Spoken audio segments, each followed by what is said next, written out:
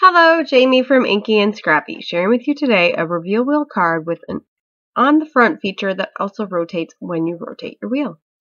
So I'm going to pull out some galaxy backgrounds that I've already done just to do this. Somebody had asked how to make a front rotating piece on a reveal wheel card but not interrupt your actual reveal wheel feature or sentiment. So this was a quick try at making that work for them. So I will do a real-time demonstration pop-out video with this one. I will have to do the voiceover because I was learning as I went. So I took out some images that I had already pre-colored, but I ended up not using them for my final card, but all I needed was the rocket for demonstration purposes here. So I'm using a mini brad again, and this one was, if I would have had my card done, I probably would have flipped the brad around in, if that makes sense. It might as we go along here. So I'm just lining that up. I taped it in place, kind of, sort of. And so we're trying to figure out where I need to put that element on the front to make it go around.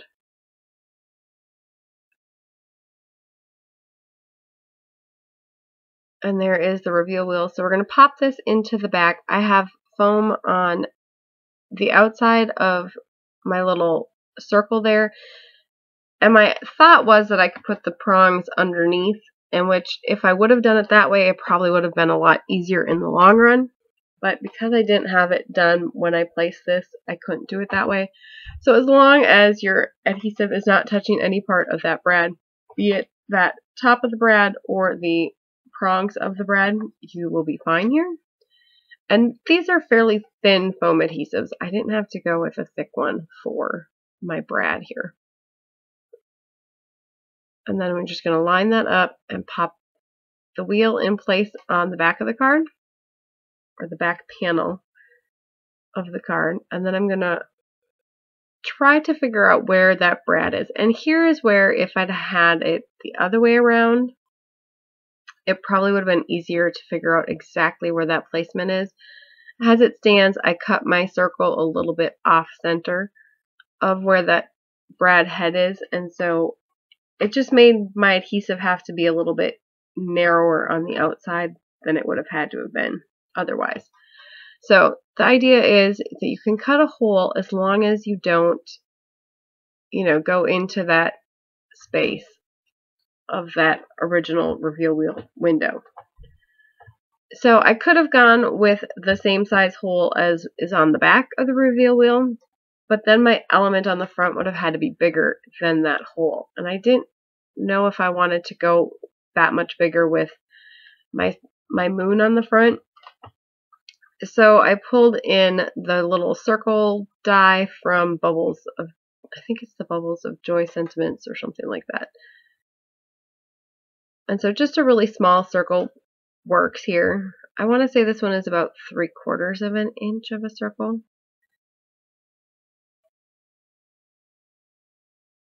And I think I'm just a little bit off center there, and you can see it in the picture. So if I'd have lined it up a little bit better when I cut it, it probably would have been a little bit easier.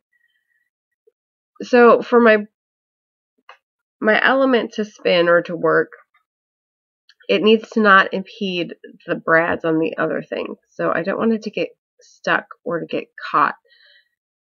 And so I'm going to take some foam adhesive strips and run them along the outside. So if I'd had the brad head on the front part here, I wouldn't have had to worry so much about my placement, because that brad head isn't going to move, aside from right where it is. Where the prongs, on the other hand, do tend to spin or turn sometimes. So I'm going to have to go in here and trim them.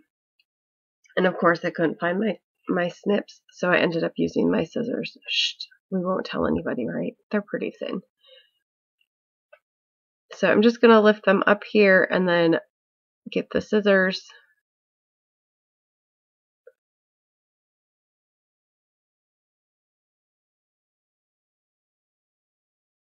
And I left this, I think it's only at 1.5 times speed, so it is fairly slowed down, as per the rest of the video is not, to try to keep it within my time frame here.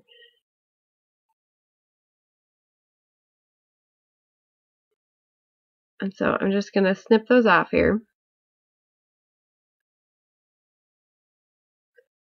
And then I can flatten those back out and make sure that I'm not going to bump them when I spin my reveal wheel with my adhesive on the front. Again, if I had all of my pieces all ready to roll, like my reveal wheel sentiments and stuff done, I could have avoided that. But sometimes we have to make sure an idea works before we put in the effort, right? I don't know. It's how I roll. So I'm just going to pop these on there quick. Remove the adhesive there. And then this is about the size of the moon that I'm going to go with. It's not exact. I think I go with a little bit bigger one. I'm not exactly sure. It might be similar in size. And then I'm going to take my rocket feature and then just make sure that it works. So you want your rocket to be going in whatever direction your words are going to be. And I realized that you can't see the words underneath where the rocket's going to cover the window. So just make sure that your sentiment does not overlap that portion. And you'll see, I think in the next step, how I make sure that it does not. So I just pulled this apart and started, actually assembling my final project here. So I'm taking that sentiment and kind of trying to line it up in the circle. And I realized if I took the circle reel off of the card, it was a lot easier to line up my sentiment in it. And I just double checked with the rocket that I was going to have room to put the rocket on there. And then I pre-powdered my reveal wheel circle, and then I'm just going to one last check on making sure that it's all good. And then, yep, my head, because I have to make sure I'm right where I need to be. And then I will emboss this with some Alabaster embossing powder from Brutus Monroe. And then, of course, I don't know if my fingers were sticky or what, but it just was not having any of it. Usually it doesn't stick so bad, but I also had adhesive on there, so like tape, so that could have been part of the reasoning.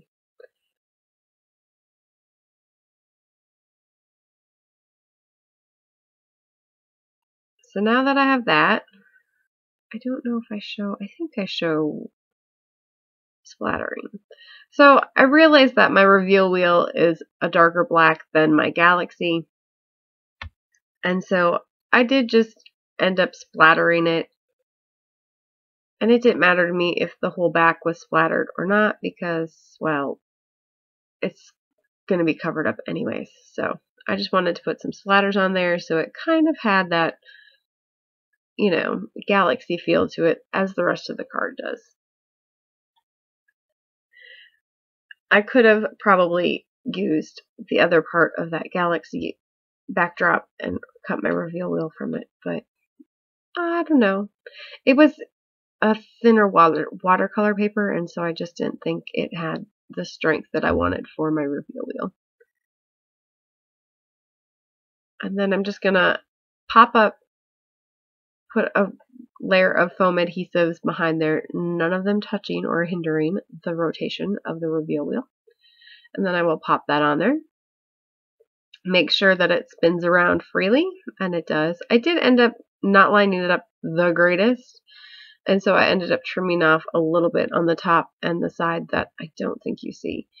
And so I'm figuring out the size that I want for my circle. I didn't want stitches, so I had to go back and find some of my, I think they're Spellbinders nesting dies in my plain circles. So I took those, and then I'm going to make my moon. So I'm using the Tim Holtz moon mask here, but not really. So I'm gonna ink this with some yellow and then take that moon mask piece and then just ink over it in pumice stone to darken that in some spots. Give my moon some character. And then I'm just going to place that over part of it and die cut it. So it's kind of got that moon look to it.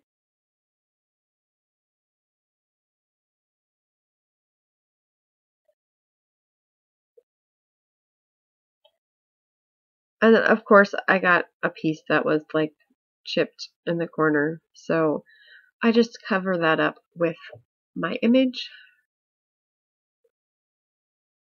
So I went with a thicker foam tape for around my mat, my spinning mechanism here, just because I wanted to make sure that it was going to have enough clearance to spin freely.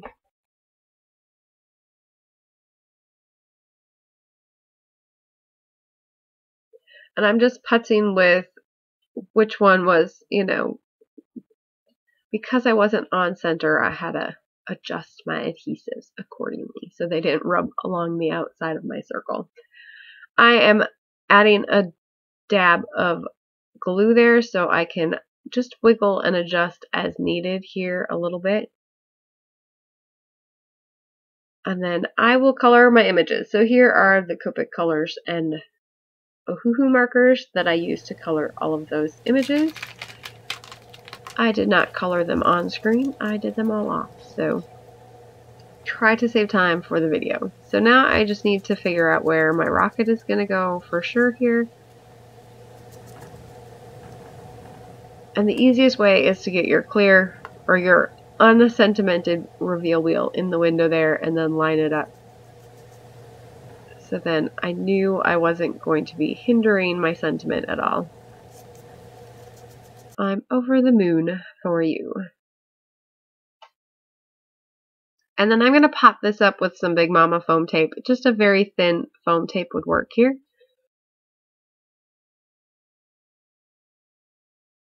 And you don't have to do this step. I just find that it's easier to move the reveal wheel when your back panel is popped up just slightly. So it doesn't really have a whole lot of bulk. I would say it's probably the thickness of, maybe a little bit more than a 3M adhesive, you know, foam adhesive. It's not overly thick. And then I am notorious for knowing that I'm not going to be using something, so I don't color it on an image. And I wasn't planning on leaving his boots on. And so I ended up deciding that I liked him hanging off the card front, so I had to go in and color his boots quick. Whoopsies.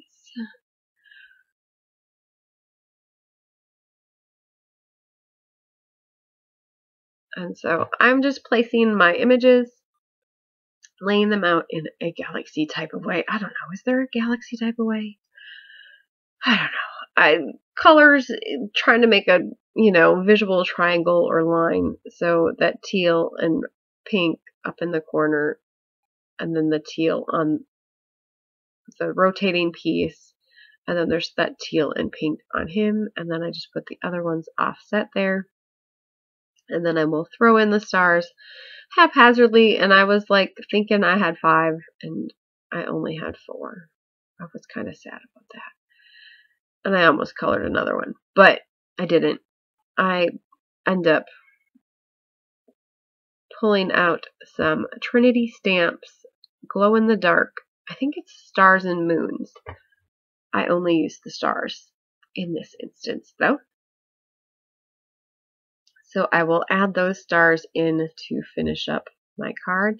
The base I'm using is just a pre-done card, like a colored card base from, I'm pretty sure it was Hobby Lobby, you know, because they're like 50% off, so it's like $5 for a box, and they're already folded and colored. Yeah, it just makes life easy sometimes. And then I'm adding glossy accents to the window on the rocket and his mask. And if you ask me when you see if you'd see the extra haul, why is his mask so thick, Jaime?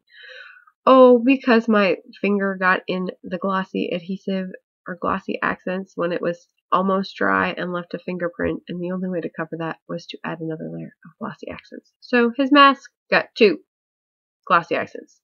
It's extra thick. He's in space. It should be extra thick, right? I think so. We'll go with that. I added a little rocket to the outside of my envelope. I'm not great about doing the envelopes, but if I have them and I'm thinking about it, I will do it.